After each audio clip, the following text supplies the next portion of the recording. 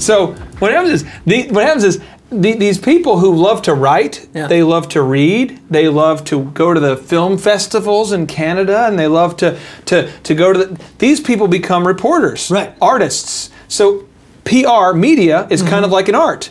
So they've been attracted to an industry that allows them to write. That's their art. So when they get published in the paper, they feel good internally.